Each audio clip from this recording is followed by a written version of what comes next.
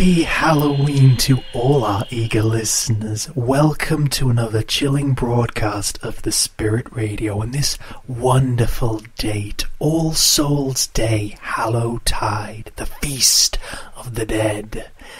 This mischief night, bundle up by that fireplace, hold your loved ones closer and listen attentively, for once again your grim host is here to be guide and guardian through your ghoulish tales of terror and trickery once again. Nothing gives me as much joy as this night when the barriers beyond the unseen gates of the occult and the mysterious are weakened to near breaking, and all manner of ghostly goings-on rise up to clutch at your ankles and make you tremble in terror. But of course that all counts on you, dear listeners, does it not? I am but a host, a voice calling out for those with stories to share to pick up their phones and dial our number to be heard loud and proud on this night, our night. And tonight my voice is like a jack-o'-lantern in the dark. There is no need to wander by the dim light of hell's coal tonight. No, not when I can be your guiding host, leading you through the murk and the mire to beckon you into sharing your stories with us. If you cannot share a story tonight, the night when people are wanting, begging, pleading to dance with demons and wraiths, well then, when can you? When will you share that moment that keeps you up at night and lingers in your back brain when you playfully whisper, "There's no such thing," only to catch yourself and wonder, what if? Whispers in the dark are exactly what this next caller has on her mind, and her mind is a terrible thing to waste. Hello there, caller. You are on the air with the Spirit Radio. The microphone is all yours. Back in, I want to say the old days, but this was pretty much my childhood, DVDs were just coming into their own. My parents still thought that they were just a fad that would come and go, just like the Laserdiscs had. And people were still using that tried and tested classic, the VHS cassette. If you wanted to make a copy of family movies like I was doing, or if you wanted to record some special that was only broadcast once on TV, the VHS cassette was the way to do it. Of course, nowadays, with digital media and all that, there's no need for them. The cost of owning and taking care of them is ridiculous, but there is still something about them that I like. I guess for nostalgia reasons. But this was not pleasant nostalgia. So, I was a teenager, thought myself as a bit of a technical wizard with these sort of things. Beta cassettes, VHS cassettes, I knew all about them. It was nothing special. You just read the instruction manual and you plug it all together. But I thought I was some sort of genius. Well, one of the things I was taught to do in my AV department was to duplicate tapes. Sometimes we just do it if we need to make a copy of a video to hand in for a project. And because I was a pretty okay student, I got along with all the staff. They didn't mind if I did this for personal use for things like home movies. So we used to travel around a lot when I was a kid. And so rather than, I know it's probably going to sound a bit nerdy, but please bear with me, our home movies used to be on a smaller kind of cassette that would go in the VHS casing, and that's how we would watch them back. But sometimes that we were a bit worried that we would damage the cassettes and that we'd lose all the memories forever. So I thought I'd make some copies, and that was fine. The AV teacher didn't really care. Obviously, he had to make sure we weren't copying tapes that were, store-bought. But if we were goofing around as amateur filmmakers, if anything, it was only encouraged that he would allow us to use the equipment so we could get to know it better. Sorry for all the explanation, it's just with technology nowadays it's so easy. People take it for granted. It's kind of strange to think how things went weird back then, and how we caught something weird that maybe we wouldn't catch today. So, I was tidying up some of my uncle's stuff back in the house. One of the things my uncle had was a bunch of old cassettes. My uncle was kind of where I got my love for AV footage from. I was devastated when he passed away. He used to do these paranormal investigation things. This was when TV shows were really starting to delve into the occult. And sometimes you see everyday TV showing unexplained phenomena, investigations and things like that. So, in my time with puberty and hormones and development, my uncle was doing these things that had really big influence on me. He passed away a few years ago, literally 2 or 3 years before we were rummaging through all his stuff. We moved a lot of the stuff into storage and I found a big box full of old cassettes. Now, I know that we had to duplicate all those family videos that I mentioned, so I thought I'd check out the videos to see what was on them. My uncle usually filmed his ghost stories and explorations. For the first few minutes of the video that I picked up, there would just be a fixed camera pointed somewhere and him sat there recording. Sometimes you'd get a bit of a clonk, but that was about it. Nothing too out of the ordinary or spectacular. What we ended up getting were boxes and boxes worth of VHS tapes that were still perfectly good to record over, but were just footage of old buildings and my uncle saying, "If there is anyone nigh, please come forth."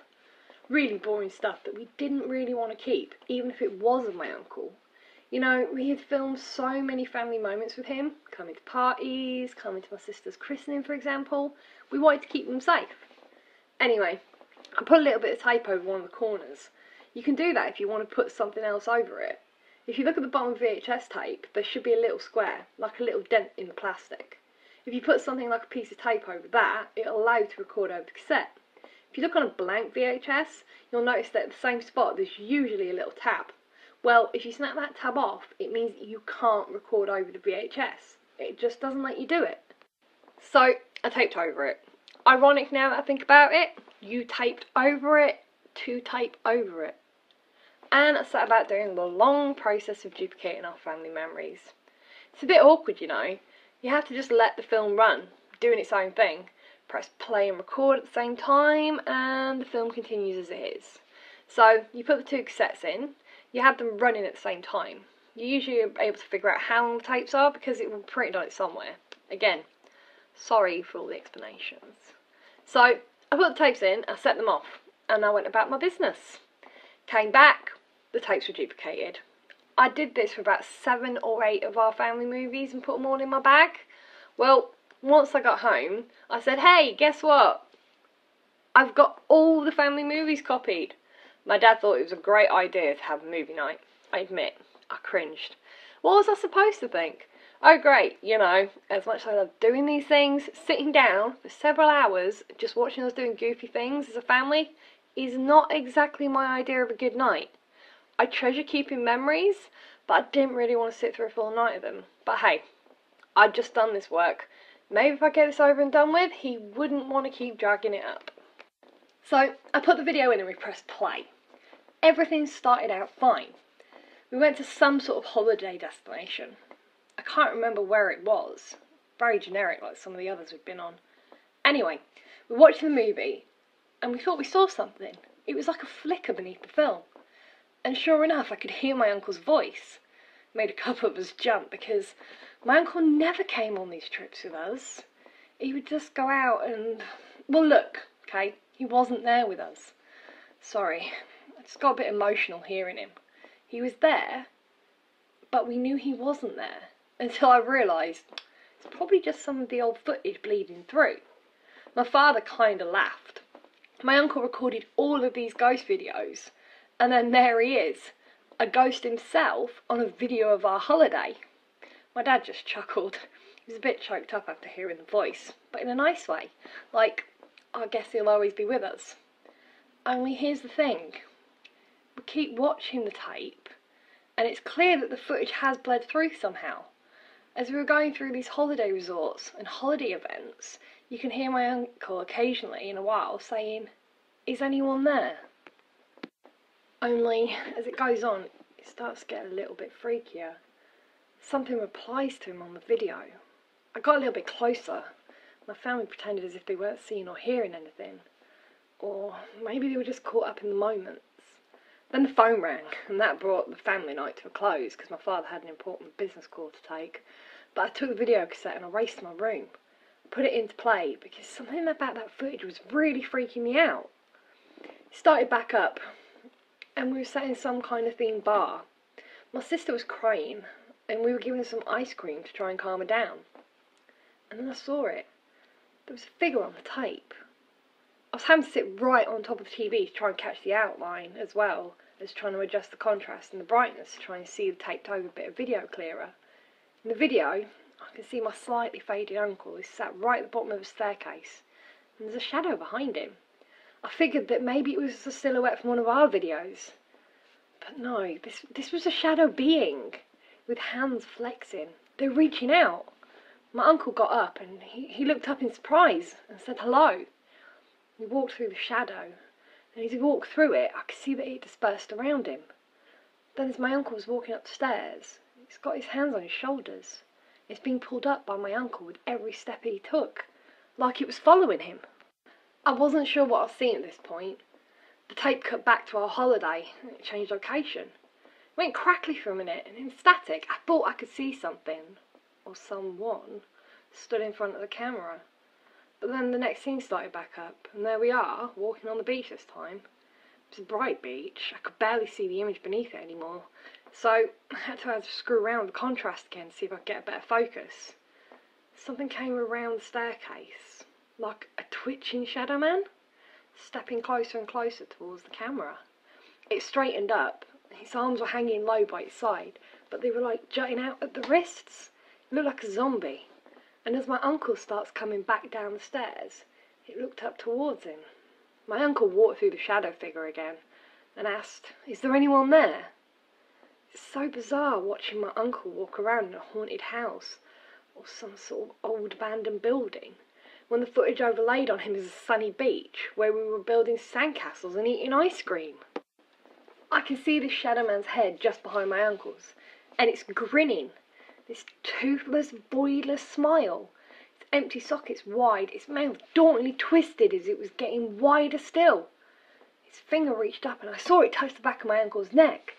My uncle turned back to the stairs. He was confused. But the face, it stayed there. It was looking at me. The footage went a bit crackly then. Our family vacation had changed location again. But the face was still there in the static. It was looking back at me. It looked straight at me.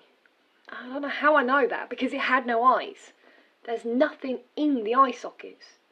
There's just nothing glaring back. I can't even remember what the next sequence was for the family vacation, because I can see my uncle. He's setting up another filming location. And every time he's doing this, he sees something. He must see something. And there was the shadow figure. And it's the weird shadow with the hands. I start seeing my uncle looking around in horror. He was stumbling around.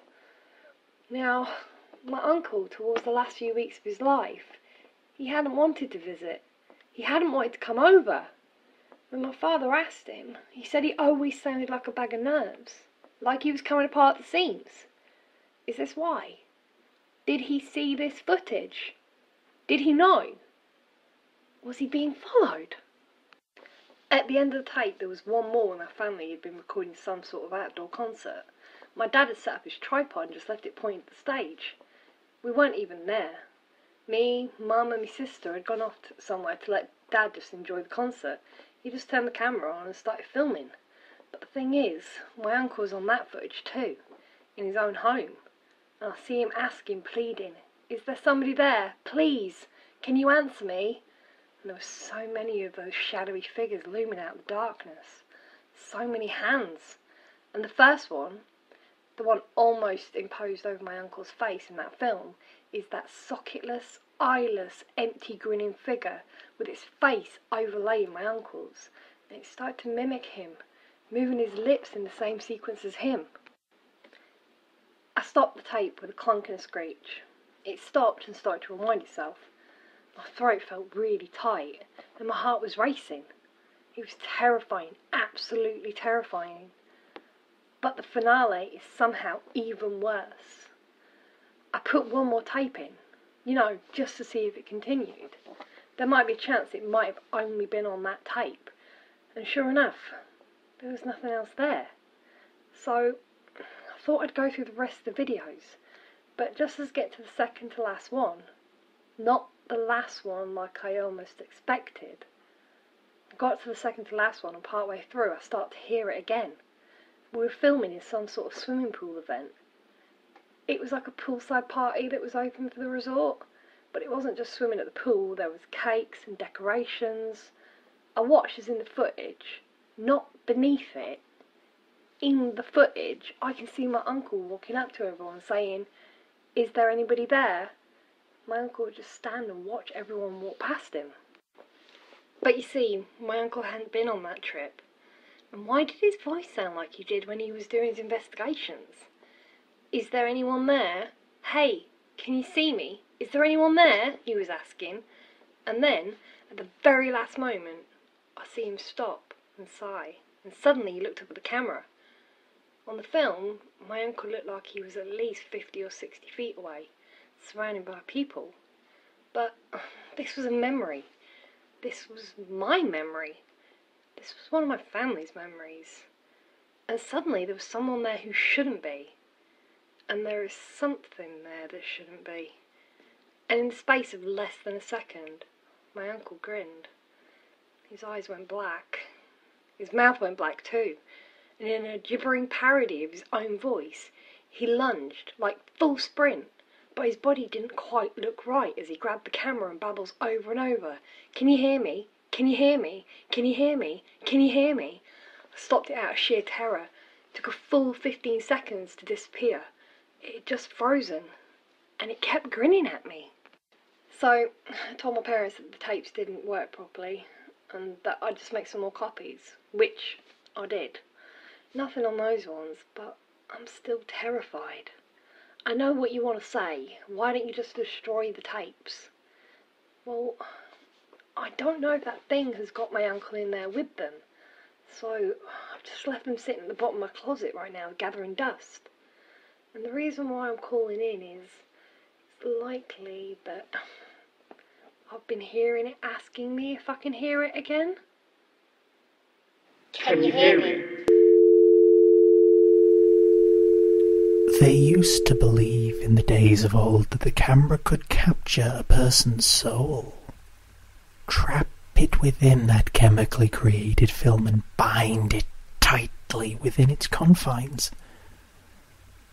But suppose it filmed something that only had a soul, What would happen, I wonder? Perhaps that caller just found out. I cannot wait to ask her what she saw, but that'll have to wait for a different time, far from here. Now, since our first caller did such a wonderful job of starting the ball rolling, let's keep the momentum and go straight into the next one. Hello, caller, and welcome to this Halloween edition of the Spirit Radio. I realize Halloween might not be for everyone, but you have a strange connection to it. Don't you? I can't celebrate Halloween anymore now. Not since what happened to my uncle. My uncle was a pretty cool guy. He used to have his hair stuck up like a porcupine, always dyed in the funkiest of colors. I think the last one he had was a really deep purple that he had kinda bleached at the end, so it went really, really dark from his roots all the way out to light purple spikes at the end. It looked like lightning sometimes. You know, like that really deep plasma lightning. It was great. I try to remember the good things about him, like when he taught us how to make paper balloons that you heated and flew up into the air. Or when he would teach us how to fire a bow and arrow. He had like a whole list of weird and quirky talents that he'd picked up. He taught us how to make inkwins. That was amazing. See, my uncle was kind of into the gothic stuff. Gothic, spooky, whatever you want to call it. I didn't think he was really bad into it. I mean, when you look up at an adult, they know what they're doing, right? And he was always kind around us. There were a few arguments sometimes about the kind of stuff he was talking about. Like he would tell us ghost stories and he would get really into detail, and what used to really freak us out was how he could go to a book on the shelf and pick up a book and show us pictures. When he would tell us about witches in the witch trials and how they'd be burned, and he could point to the pictures. Well, I used to be too terrified to go to sleep or go near a candle, or even going to magic shows for being thought of as a witch. That kinda annoyed my father, and he would get angry with his brother and tell him so repeatedly. Looking back at it, I guess he should have been a bit more careful around us kids, and I just wish he'd been careful with himself. It was one Halloween. He would always get so dressed up on Halloween, but he told us, he said, "Look, I'm gonna play it really down low, okay?" And he showed us his costume. My dad and my mum were actually thought it looked really cool. It was like this black cloak that he'd gotten, and he looked like a reaper. That was the kind of cloak that it was. This big, black, kind of velvety. It made him blend in with the darkness. It just absorbed all the light. All the time leading up to Halloween, he would show us the makeup. It was a bit unusual. Usually, he used to show up at the door and just jump out in whatever his costume was.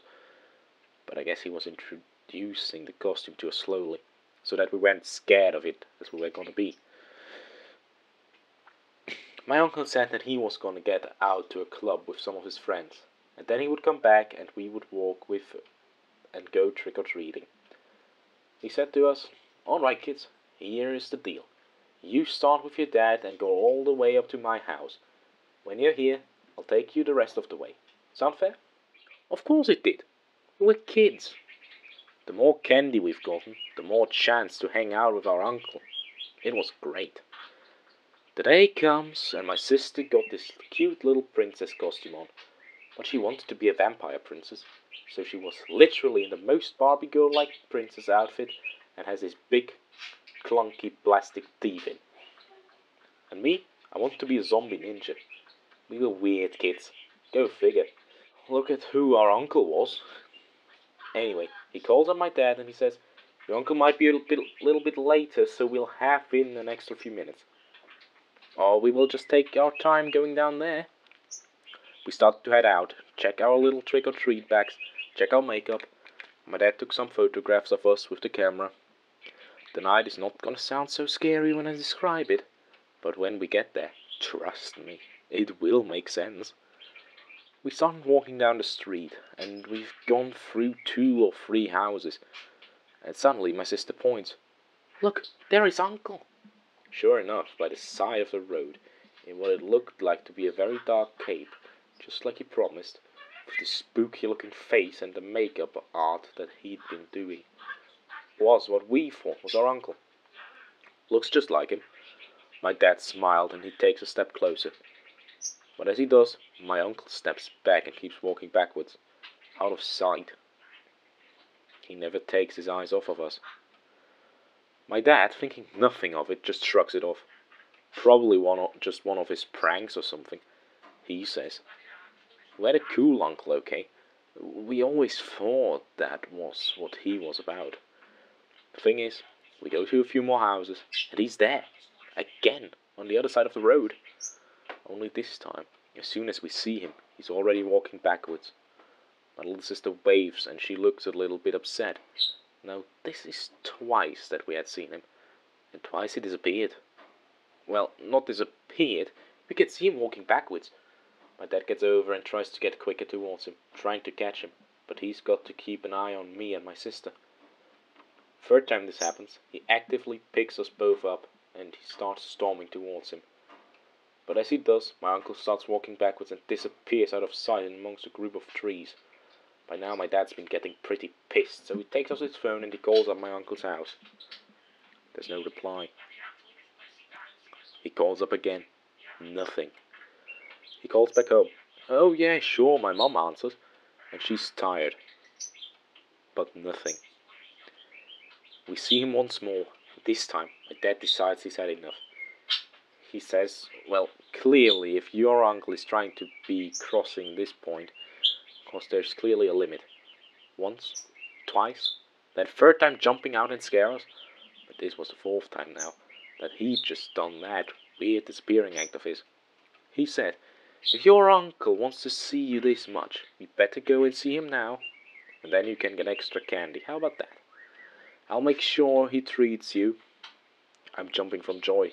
Cause, admittedly, zombie ninjas don't get that much candy as cute vampire princesses. It seemed.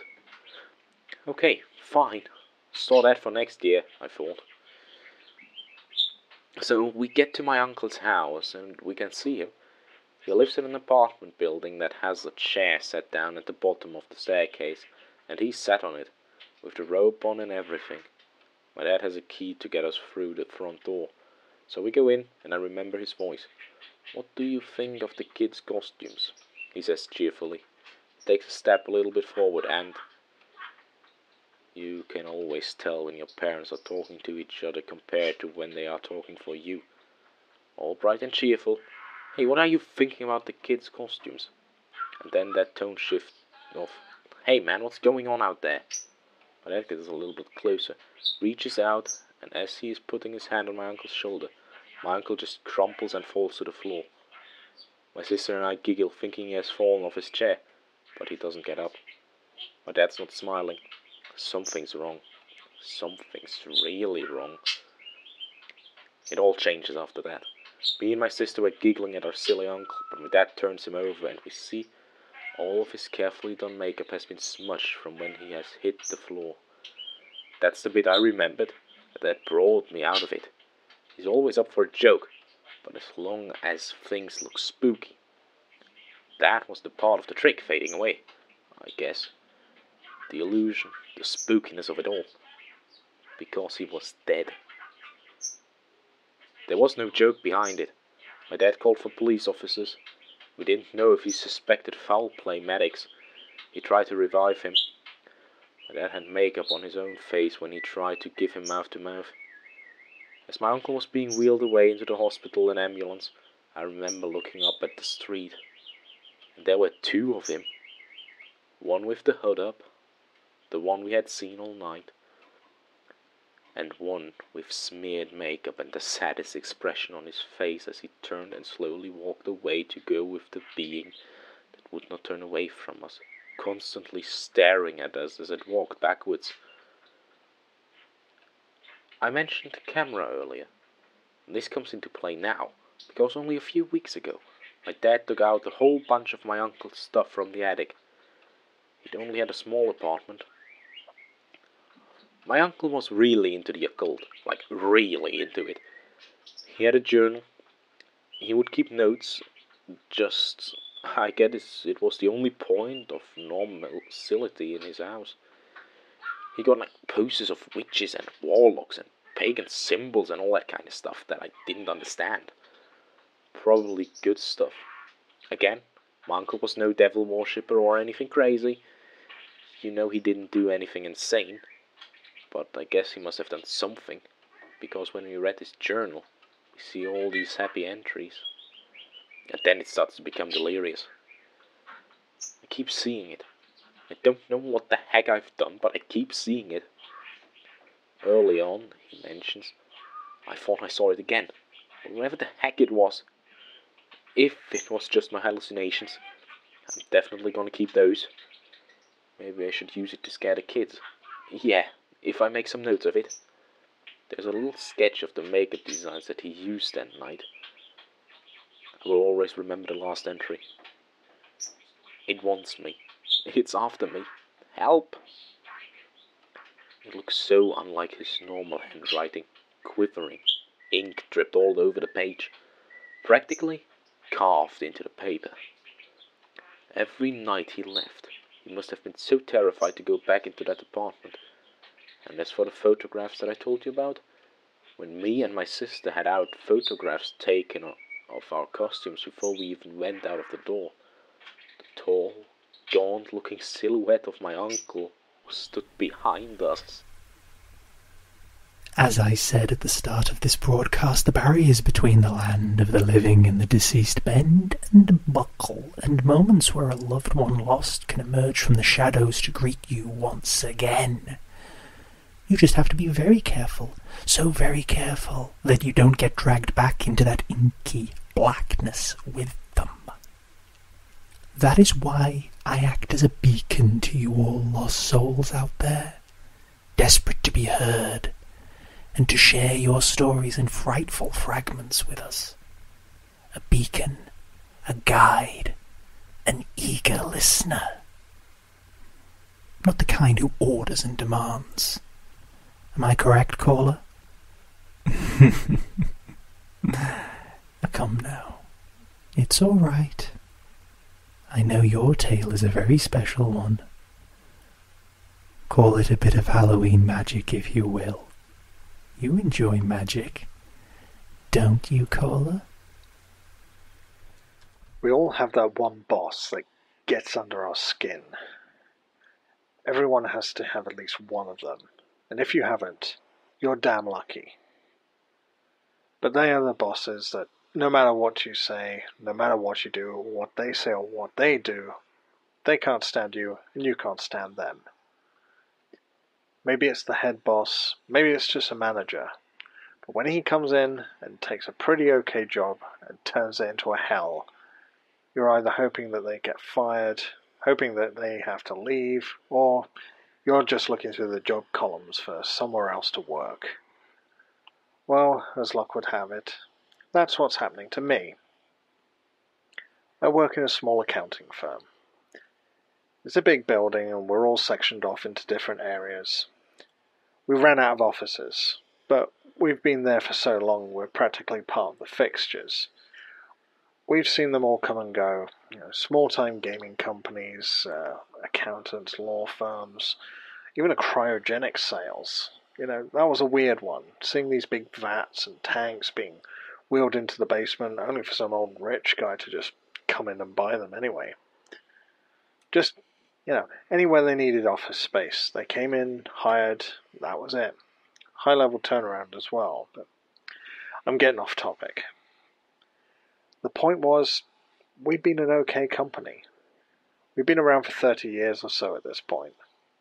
One day the boss decides he's going to move into a new area that he always wanted to develop. He wanted to set up a new franchise. He wanted to get further out into the field. And with him getting on, he was going to hire someone new to take over, running the head office, which is where we were. I'm not going to say names, or at least I'm not going to say this guy's name, but he was one of the most cold-hearted people I've ever known. Cold-hearted but hot-headed. It's the worst kind of combination you could have. You could have poured water down this guy's throat and ice would have come out the other end. When you get one typo on one document, he would pull you up on it. You'd be stuck on coffee duty all week. Really, just making the coffee. You'd still get paid for your normal shift, but you would have to make yourself look busy. He would send you home if you didn't find something like cleaning, tidying, polishing the clock. Yeah. You would just become an errand boy, and we've all been there at least once. Well, rather creepily, the ones who wouldn't have been there are usually the women who had the courage to wear something that made themselves look flattering for him. Then the unwanted attention would sort of creep in. Nothing you could get pulled up for, but enough that they would still keep covered up on a summer's day. And when they did that, they would usually land on his shit list. Well, we were all getting sick of it. I told my friends one night when we were out drinking, just because I work in one of the most boring jobs in the world. At least it was boring to me now. It was tolerable before, but since this guy turned up, it just become crushingly dull.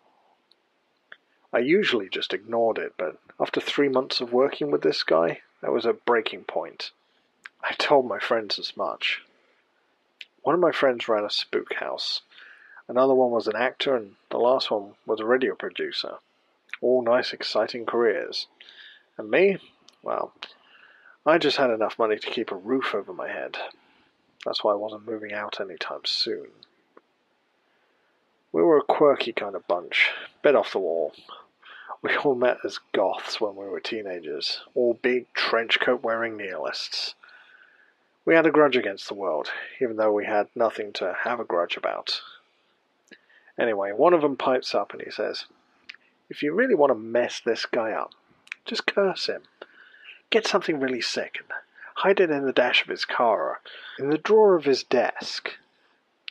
We laughed and just imagined him having something like out of The Godfather dropped on his desk. But instead of finding a horse's head, finds like a tiny chicken head sat there, just eyeballing him right back. Oh yeah, real intimidating. But the idea, it stuck with me. Oh God, did it stick with me. So I thought, okay, let's go for it. Let's curse the SOB. We went out, talking with a few of our old friends, and trying to look for something that would do the job. Something that we just thought, hey, you know what? This will really get him. But you can't exactly go on eBay and type in cursed object. Well, you can, but you won't exactly find what you want. That was until one of them, one day, I have no idea how the heck he got it, and I don't want to know. But he shows up. We all meet in town, and this guy, he comes up to us with a big dopey grin on his face. I've got it, mate. Got what? I said. I know what you're gonna do. Really? And what's that?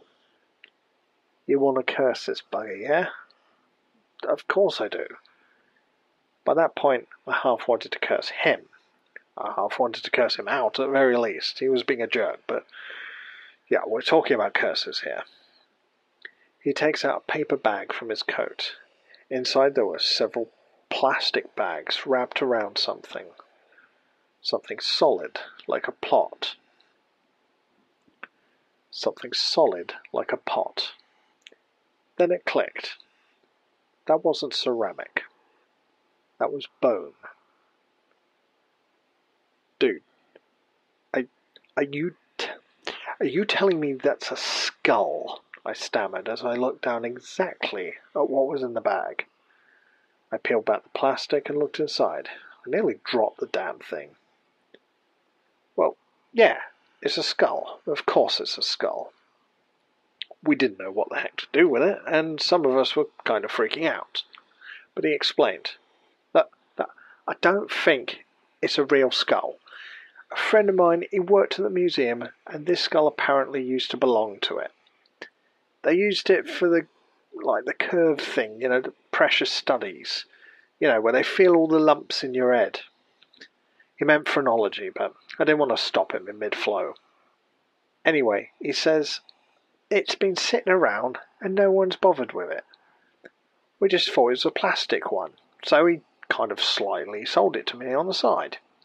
I told him I was going to use it in one of my projects, or I was going to give it to the spook house, or something like that. But nope. He just hands it over, and he just says, take care with it. That's all. He said it used to belong to a guy who died in the electric chair, and they kept it around to understand the criminal mind.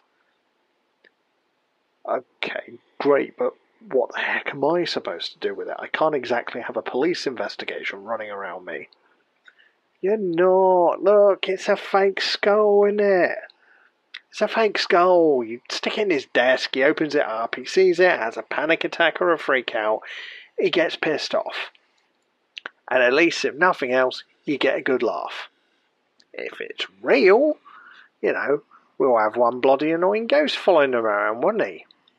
I mean, he can't exactly walk up to the fuzz with it, and if he does go to the police, he's still got some nasty spirit following him around. He had a point. So I stuck with the plan. One day the guy goes out, and I asked one of the secretaries if she would mind wearing something a little bit more attractive, and semi-explained what my plan was. I said I was going to stick something in his desk that was going to scare the hell out of him. Luckily she laughed, joked with me, and said, fine, I need something just to crack the mood around here. So, while he was distracted by her wonderful typing, I slipped into the bottom of his desk. It was like a big old bureau thing, one of those big deep desks with two shallow desks either side, one where you can keep your papers and pens and a safe, and the other side will have a computer on it. I stuck it in there, didn't think any more of it. That's when things got weird. All through the building over the next few weeks, we started getting reports of power cuts at weird times. Different places would have losses of temperature. Okay, I wasn't stupid. These were signs of a haunting. So whatever the heck it was working. But it was working on the entire building, not just the boss. He comes into work one day, and he does look a little bit sick. He looks pale and unsteady, not his usual brash self at all. I asked him if he was sleeping enough. He yelled at me to get back to my work, so I figured he deserved this. Okay, so it was obviously working. Things started getting a little bit more weird then. The vending machines started dispensing drinks for no good reason, and even when people were putting money in them, they would deposit the wrong drinks, or they wouldn't deposit anything at all, no matter how much money was put in. We had at least 7 vending machines swapped out, and they still kept doing the same thing. The janitors kept complaining about handprints being found all over the glass. Noisy footsteps echoing up and down the hall when there was only a handful of people working in the entire building. The secretary who had been on my side and was helping me out, well, she quit after she said that she saw strange hands placed over her own while she was typing at the keyboard. I even got an encounter of my own. I was walking through the central corridor. Big, spacious thing. Just a big corridor that goes straight to the side of the building and drops on both sides.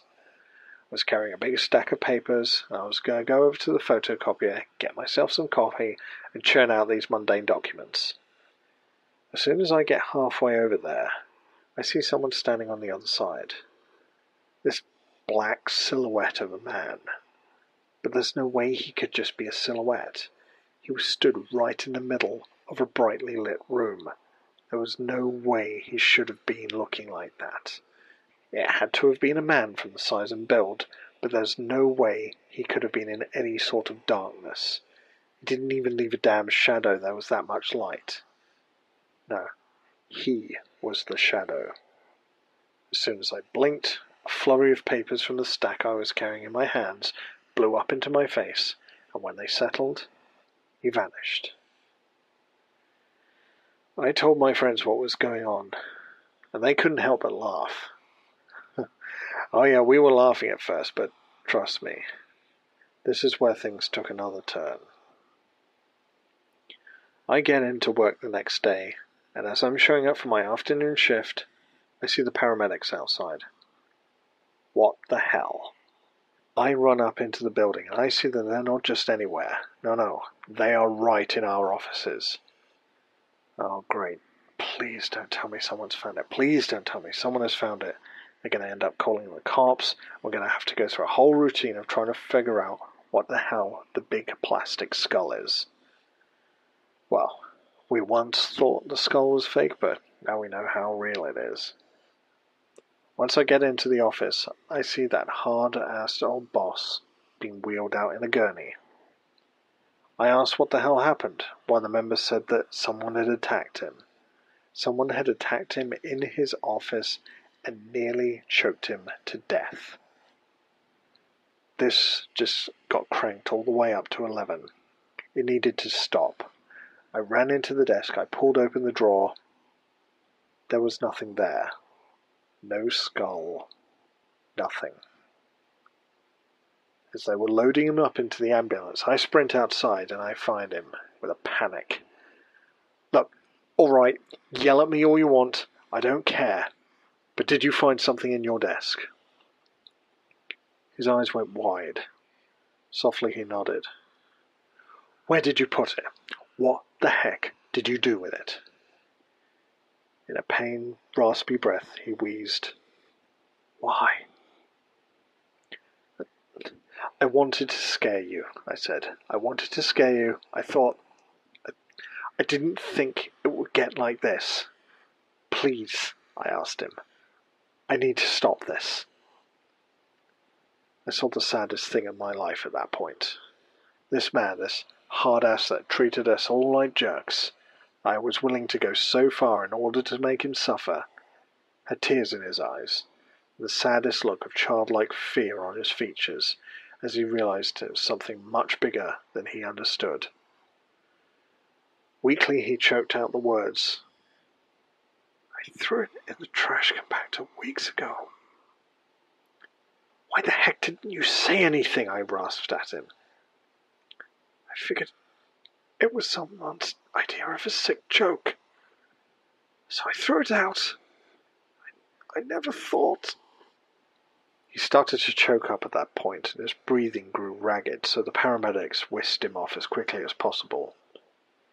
He made it to the hospital, but 2 days later, nurses said that he'd had some sort of panic attack and died screaming fitfully in his sleep, his heart just given out. Since then, the hauntings have got worse. People have been getting claw marks on their bodies. I keep seeing things out of the corner of my eye. The head of the company showed up for 3 days just to get things in order after the death of the manager, but he didn't stay. I could tell he'd seen something he couldn't quite understand either. I was a jerk. I was wrong. I did the worst possible thing I could have done. And that guy, I feel, is dead because of me. Don't let the dead rule the living. I warn everyone who can listen to this. Do not let the dead rule the living. Curses can be such dangerous little things. Sure, you might get exactly what you think you want, but the costs are not written in ink. There are no refunds or redoing, and the costs are always far more than most can afford to pay. Be careful which doors you open, my dear listeners, for the doors to the beyond are not so easy to close. If they were, would tonight be full of such japes and jovial jokes? I think not, my dear listeners, I think not. But listen to me prattling on like this. This might be the show in which I am the gregarious host, but it is your time to be heard, and please do excuse my ignorance, dear caller.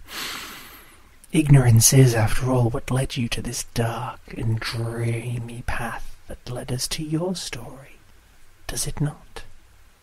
Hey, so a few years ago I used to live in an apartment in a large old converted house.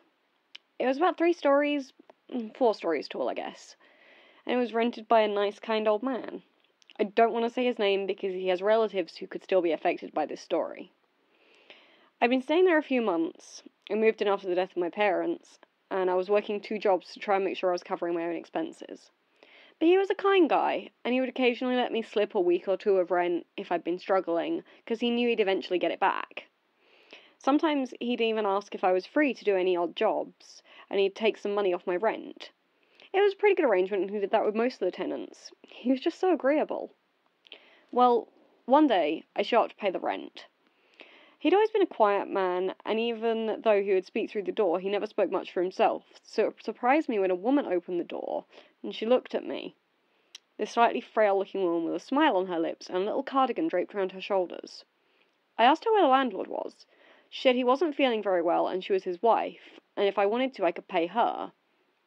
I questioned it at first, until she handed me a receipt, and I saw that all the paperwork was filled out expertly. She'd clearly done this 1,000,001 times. I asked her how come I've never met her, and she said, "Oh, my legs. You see, I can't move around as much as I used to." And sure enough, she did look pretty weak. I thought she was almost gaunt-looking, the way she appeared. Slightly sunken eyes. I didn't think she was older than my landlord. I thought she might even be as much as 10 years younger, but the way she lived made her look older than she really was. So, I just shrugged it off. Everyone has these moments where they look older than they are. I started to notice the sound of cats meowing loudly outside that week. It got me confused, but for the next few weeks I didn't really question it. It would get so bad sometimes I'd have to swat them away by throwing something outside, and watching them all disperse. It wasn't just me. It was the other tenants. We were starting to worry there might be a rat problem. Anyway, I go down the next month to pay my rent, and there's this kind of funny smell in the air. A smell I'd never smelt before, But before I could really question it, the lady came to the door, and once again the paperwork was all filled out.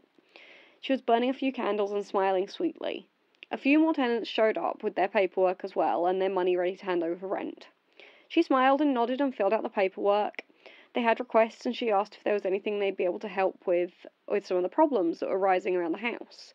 Things like maintenance work and such. We all nodded and agreed. We didn't question anything at that point. Granted, there was still that unpleasant smell, which she said was something to do with the drains, and that she was trying to get it sorted, but at one point it got so bad that one of the families downstairs had to move out. But I just believed her story. I didn't really think anything of it. We all complained about the stench, and she said that what she would do is talk to her husband, who was still ill in bed, and ask how he would handle it. She walked off and we waited outside. He said what he would do was let us all have our rent for free that month. That started a lot of us questioning things. Free rent for a month? How was he going to get by? Well, he was an old man, and because he was ill, I assumed he was on some kind of supportive income. I was a kid, and I didn't really understand that well. I didn't really know things that well. I just thought maybe he had some kind of pension or something, because he was an older guy. When you're talking to older people, I was always taught to respect their privacy because of their nerves. You might end up upsetting them. And it's the same with anyone. You don't want to make them worse if their nerves are terrible. Anyway, we asked, well, that's very well, but what do you want us to do? And he said, well, since you've not spent the money on rent, how about you pay for the plumber? And then all of you could pool your money together, and it would just be a small amount for each of you. And we couldn't really argue with that. I mean, we were saving a full month's rent, and then we'd only have to fork over, like, a small amount of money to pay for the plumber. And hopefully they'd be able to get the problem sorted. We called the plumber, but he never arrived. By now you're probably smarter than I am, and you've figured out what was going on, but I'm going to continue anyway. The plumber never showed up because the woman had cancelled. One day, the police came knocking on the door with the relatives of the old man. He hadn't called, and they'd assumed the worst. They assumed that maybe he'd passed away while he was sleeping, so they were going to check on someone they cared about. They sure as heck didn't expect anyone to answer the door. She tried to tell the police that she was his wife, but their children, or I thought they were their children, said their mother had passed away shortly after they were born. It was at this point they arrested the old woman. Turned out she'd actually come from a mental institute, and she'd come to visit her old apartment and found the old caretaker was still there living alone. So she'd wait until he'd fallen asleep, she killed him, and she left him there. The police found his body heavily decayed and reeking. She'd gone around the entire room and sealed up the windows and doors so the smell wasn't able to just drift out. Instead, it was seeping into the walls. It was that bad. The candles were burning to try and get rid of the smell and to get rid of any dangerous gases that were coming from the body. I know it might sound comedic to some, but it's horrible when you think that this kind, sweet old man, and she just killed him. She took it as her little home, and she was using our money to continue keeping herself there with food, and none of us knew. We'd all been so quick in assuming. We were all questioning, of course, and a lot of the police officers gave us incredulous looks of, well, why didn't you call us sooner if you suspected something? What could we do, huh? It's not like you often think that you're in the same building as a dead man, and you never think the murderer's going to stick around. That's why the cats were meowing. They could smell something to try and eat. They could smell the dead flesh of my landlord. Most of us had our money returned, and due to the circumstances, we insisted we look for other accommodations. Since I left there, it's been several years, and I've come back and see that someone else has bought the place. They've split it into offices, I think. Every night, what happened there, it still haunts me. Now I always make sure to talk to my landlord, and I know exactly who's coming and going from our apartment building. We all like to be left alone, left to enjoy some peace and quiet, and to our own devices. But how vulnerable that makes us to those who wish to prey upon our isolation. Make sure, dear listeners, that while you may enjoy being alone, that you are never lonely. After all, here I am, a voice in the darkness, your guiding host here to keep all of you company on this wonderful Halloween night, to allow you in these quiet times to seize a moment of darkened peace, perhaps some quiet reflection, But I am getting ahead of myself. It's time for my next caller to take the microphone, is it not? Hello there, caller. You are live and loud here on the Spirit Radio. Share with us your story of shivers. I loved my grandfather. Don't get me wrong. He taught me a lot of good things in life. He taught me about starting a campfire out of just tree branches and striking a flint. He taught me the value of money. He taught me how to defend myself when I was bullied in school. But unfortunately, my greatest memory of him, the one that I remember the most, is the biggest lesson that I learned. And that's not to covet things, not to be envious of other people, and don't go too far in trying to get what you want. I used to stay at my grandfather's house regularly. He and my grandma had divorced, and she moved away, and was now living with another family on the other side of the country. Me and my big sister, we used to go, and he would do all these quirky things with us. He was a photographer and an antiques dealer. The photography was, to keep the money coming in, so he could afford to deal with the antiques. And sometimes, when there was a quiet period, or if some new roadshow came out, there would always be some amateurs turning up to ooh and ah at all the stuff he had kept around the bottom of his house, which he had laid out pretty much like a shop. Only the upstairs area was where he was happy. It was set up like a house up there. Anyways, there was one thing he always used to tell me. Out of his collection, there was one thing he wanted more than anything else in the world. A mirror. A very beautiful mirror that belonged to an old woman 3 houses away further up on the hill. One day he said, "She won't go before I get the chance to grab that. I'll haggle it down from her." He'd always laugh, and I always used to believe that he would. One day he'd get it. Sometimes he would go to visit, because they would trade and deal. But I just thought that my grandfather liked the mirror. I didn't know how obsessed he was with it. That mirror was worth a small fortune, I later found out. The reason the old woman wouldn't get rid of it was because that her husband had restored it for her. He'd redone the paint, brought the varnish up to a nice shine and polished the glass and put it all back up to coat so that it looked pristine and perfect, like the day it was made. And my grandfather wanted it. He wanted it to own for his own collection because he knew that it was worth a fortune.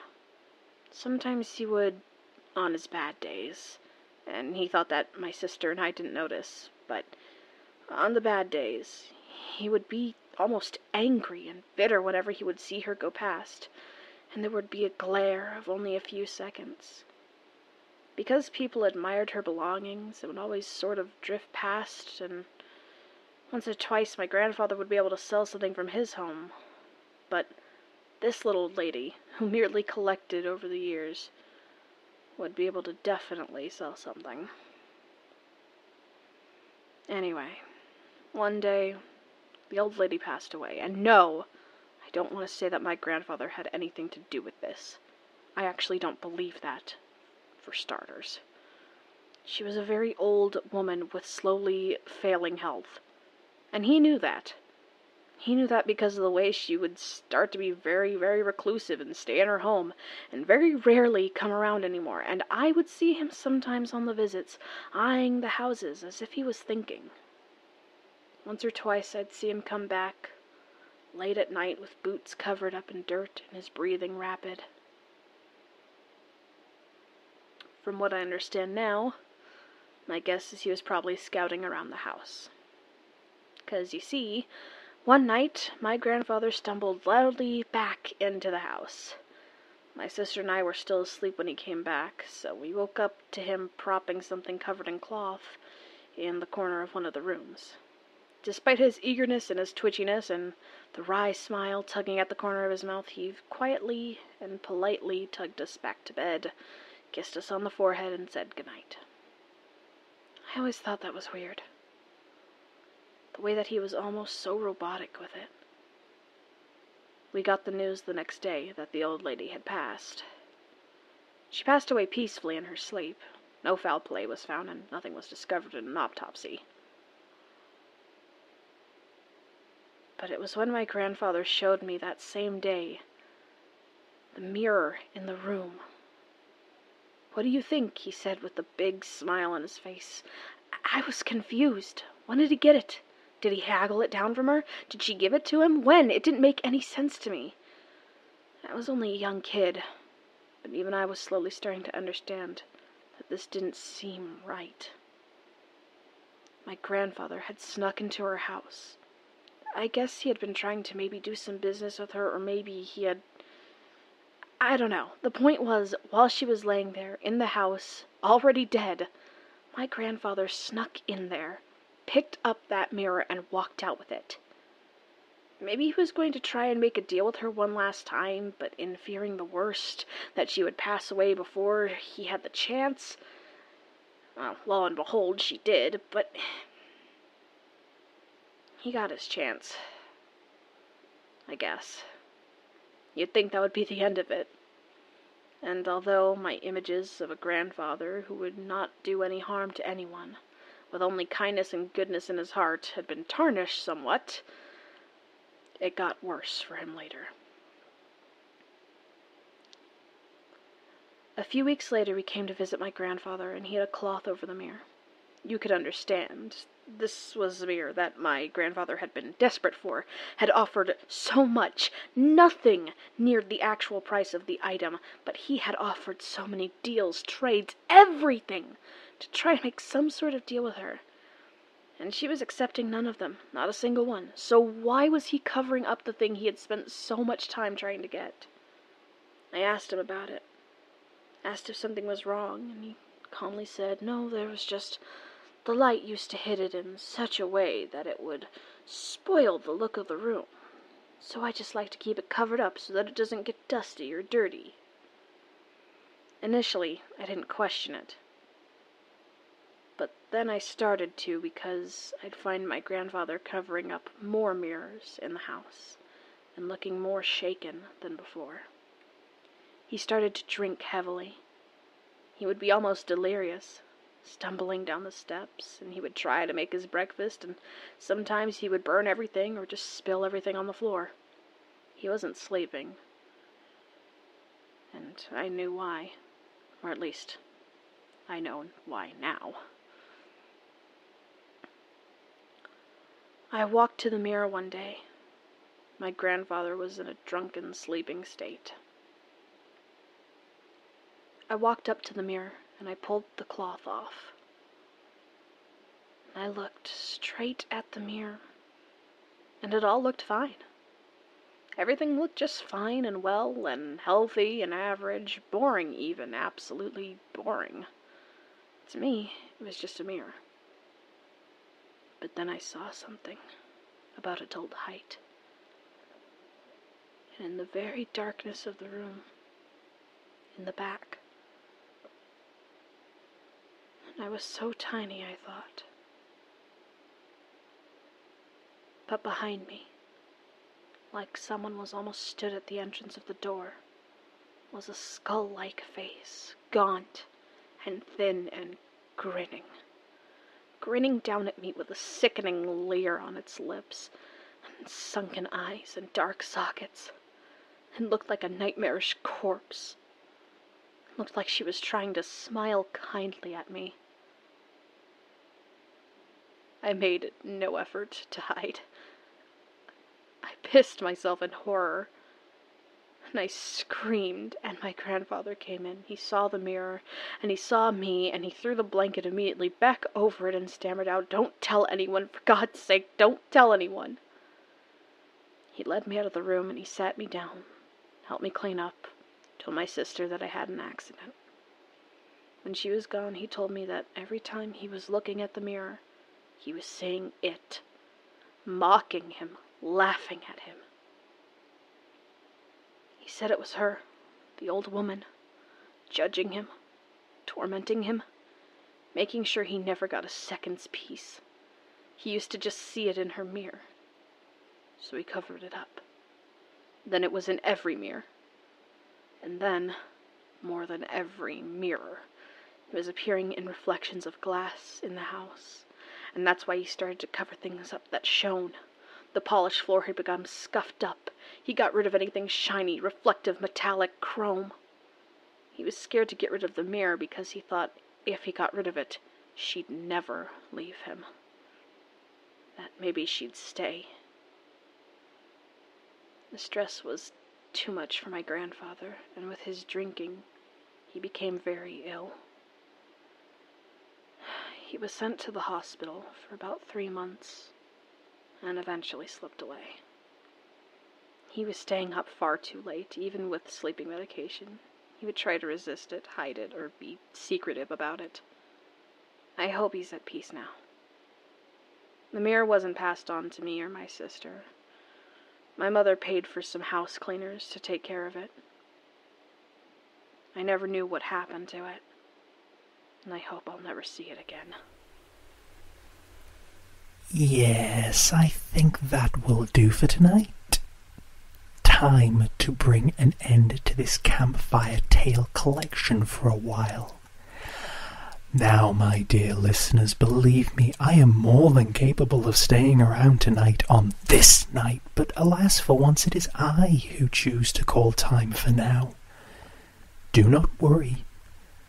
I will be back soon, very soon, I hope, to call out from the night's darkness stronger and longer than before. This is what you have given us on this most perfect of nights, and we thank you for that. But as a wise poet wrote, the woods are lovely, dark and deep, but I have promises to keep, and miles to go before I sleep. Just remember that nighttime is our time, and soon the microphone will be yours once more, and I, your grim host, will be ready, eager, and waiting.